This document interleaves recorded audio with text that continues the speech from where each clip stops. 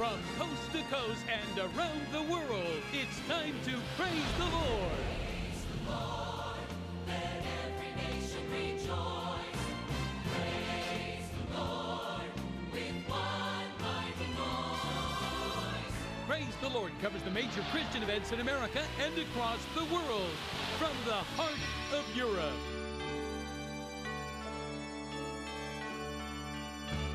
to the tip of Africa.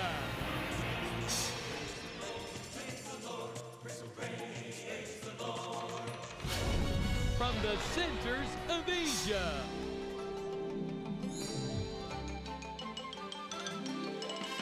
to Central and South America.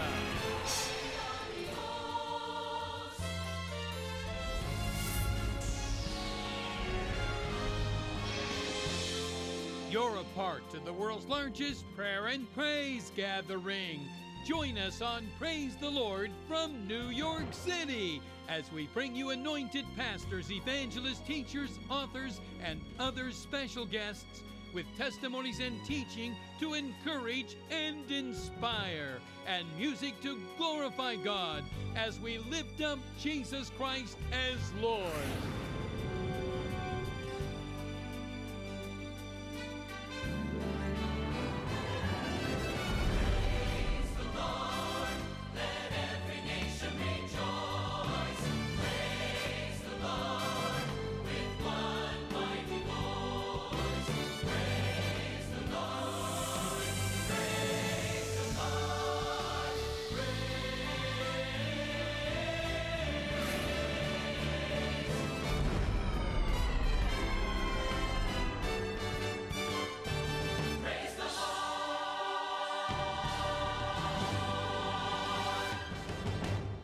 God bless you and welcome to Praise the Lord. I'm your host, Paul B. Mitchell, pastor of Changing Lives Christian Center, Brooklyn, New York.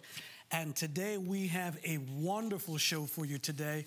We have some wonderful people that's with us today, and you're going to be blessed. You don't want to miss this. Dinnanauth, and he is the senior pastor of Healing Ministries. And so I don't want you to move, because if you move, you're going to miss it. We have some wonderful men and women of God who's going to pour into our spirits today. Ooh, yes, he is. That was powerful. Awesome. Awesome. Pastor Robin Dinnanauth. Amen. Welcome to Praise the Lord. Thank you. And it's thank a blessing to have you here with us. Now, you are senior pastor of Robin Healing Ministries. You are also the founder of Emmanuel Full Gospel Assemblies. You are also an author of a book entitled Breakthrough, The Breakthrough of Fasting. Miracles still happen. Let me say it again. The breakthrough of fasting and miracles still happen. Man, miracles still happen. Yes, it is. What caused you to write this book? Oh, well, a miracle have actually took place in my personal life, first of all. From a child growing up, I've got rejection in my life, looking for love, looking for something that will bring peace in my life, because I grew up being sick and had to be separated from my brothers and my sister. And I just know that there is a purpose for my life. Yes. And I was looking forward, how can I really discover that purpose in my life? And that is when I found Jesus Christ, and it was a miracle indeed. And today, I still believe miracles still happen. Yes, it does. And that is the purpose of writing that book, Miracles Still Happens. Wonderful. And there's so much stories that I can go on and on with to experience and testify of the goodness of Christ. Awesome. And the miraculous things that he has done, not only for me, but for people that has come in my path. Wonderful. Yes. We all could use a miracle, couldn't we? Amen. Amen. Wonderful. Now, did you grow up in a Christian home, or? Oh, no. Did you always experience this presence of the Lord in your life, or were you raised in the body of Christ? Oh, no, I did not. I was born in an unchristian home, and I was growing up, but I was stricken with a disease called rubella.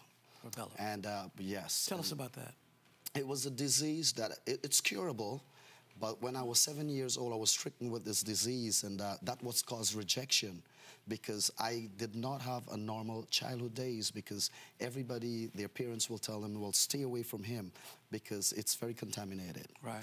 And even with my siblings, my parents will just keep me away from my brothers. And I wanted to play. I want to be a normal child. But I just could not because they don't want me to be around them. And that is because that the cure or the vaccination for rubella was introduced in 1969. Growing up in a third world country, it wasn't introduced until 1978. And I was stricken with it in 1977. And because of that, I was sent to live with my grandparents. And thank God for Bible-believing Christian grandmothers Yes. who believe in miracles. Yes. And because I was separated, that what makes me start searching. I want to discover something for my life. I want to be a normal child. I want to be like every little child out there, playing, laughing, be together. And I wasn't having that. Yes. And that makes me look for something beyond until I discovered Jesus Christ. That's wonderful. You know, there's so many young people that can relate to that. Yes. Especially, well, it's everywhere, but especially here, because if they have a problem, Yes. you know, a disease or an ailment or an infirmity, you know, other young people can be very Embarrassed. well, they, Give you up. know, they can be pretty brutal to people who they don't consider quote unquote normal. Yes. I mean, just tell us, how did you find some kind of satiety in all of that to get through it, to get to where you are now, being used of the Lord? What do you think helped you through that, and how did you do that? Well, first of all, before I get into what really helped me out of this, like as I said, there was something that is missing. I knew that what normal children had, I didn't have it. And by the time I was reaching age 9, I was attempting to commit suicide 6 times, but wasn't successful. Until I was talking to an old woman in the community that I was living, and I said, I want to die. I don't want to live. I want to enjoy life, and I just can't enjoy life. What should I do? Yes.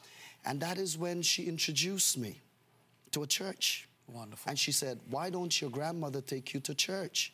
And I said, yes, but my grandmother is going to church. And she says, no, I know of a preacher that can lay hand and pray for you. Wonderful. And I said, wait, a preacher can lay hand and pray for me? Nobody wants to touch me. Right. Nobody wants to hug me. I never knew what it was like for a mother to hold a child, because my mother had 5 other children that she had to love. She loves me very much, but she did not want this disease to spread on others. Yes. And so she had to put me aside a little while. But when this woman introduced me and she said that a pastor will lay hand and pray for you, I said, are you sure that a pastor would want to touch me? Look at my body. I'm sick. I'm not worthy. And she came and she talked to my grandmother. And thank God for praying grandmother. Yes. Took me to the service, and the pastor laid hand and prayed for me. And I can remember vividly, he said, do you believe in miracles? I said, what are you talking about? As a child, you don't understand what miracles are really about. He said, do you believe that God can take that sickness away from you? And I remember I began to cry. Tears rolled my cheeks, and I said, can God really heal me? Can I be made whole? And he said, yes. He said, if you believe that God will heal you, you will be healed. Yes. And I said, thank you, Jesus. Thank you. Whoever you are, Jesus. I don't know about Jesus. Right. I grew up in a non-Christian home. Yes. I said, but whoever you are, Jesus, can you come and heal me right now? And he prayed for me. And I leave that service disappointed, Pastor, because I did not see anything that I was told that he's going to heal me. But one day I woke up the next morning and rubella was gone. Wonderful. Within 1 week. Awesome. And I give God glory. And that is where I said, wait, I have purpose. Yes. God has a purpose for me. And I become inquisitive. I wanted to know more about this Jesus that came that night and healed me. That's why I love the Lord, because he has a way of taking this least lightly. Amen. And doing something wonderful with them. When people have written people off, God has a way of just coming along and say, you know what? I won't use him or her. I'm going to use him, because based on where he's coming from, his testimony is going to be huge. And isn't it something that God uses our weaknesses and our infirmities to get the greatest testimony out of us? Amen. If I may say this, Pastor, that my mother thought that I would die. And because she loved me so much, even though she had 5 other children, She didn't want me to die in front of her. And that is why she had to separate me from my siblings and sent me to live with my grandparents, because I was 7 years old with 43 pounds. And that's not normal. No. I don't know what is it to enjoy a meal with my family, because all I'm concerned is that I've been scorned by society, that I'm rejected. Life doesn't have any purpose for me anymore. But again, as you said, I thank God for Jesus. He looked beyond our sicknesses. He looked beyond our diseases, especially when he knows he has a plan for our life. Amen. Now, you grew up in a household with people who weren't necessarily believers. I know your grandmother was, but were the rest of your siblings believers as well? No, at that time, no. We're not. No. How did that affect you? Because there are people watching us who are saying, you know what, that sounds good and great, you know. Right. Jesus is wonderful and he heal us. And ultimately, he wants us to become saved and be believers. But can I be the only one in my class, in my school, in my home, that's of a righteous order or is living a righteous lifestyle? Many people don't think they can do that. How did you manage with that? It was very difficult, and the reason why it was very difficult is because after I was healed, I was sent back to live with my parents to live a normal life. But it was so difficult because when I wanted to talk about Jesus, my brothers, they used to be laughing at me, and they're like, "No, you're going nuts. Something is wrong with you. We don't talk Jesus in our house. Yeah. We believe that we are serving a God that we can see, that is made out of stones, and a God that we can go talk to, even though they don't talk to us. And this Jesus thing you're talking about is not what we want." And there was great rejection with my family. Even though God healed me, my father and my mother began to be persecuted in the community. Why are you allowing your child to go to a Christian church? Yes. Why do you want your child to become a Christian? I actually was given name. I become a black sheep in my family. I was even asked to remove, not to mention my last name anymore, because that's a disgrace. Because if you know, to be specific, I came out of Hinduism, and that we believe in, then they believe in caste system. And I become a disgrace to the family, right, because I accept Jesus Christ. Healing, it was one thing, but living for God. But I knew that God has a purpose for me. Yes. And I knew that I would not be ungrateful to what Jesus Christ has done for me.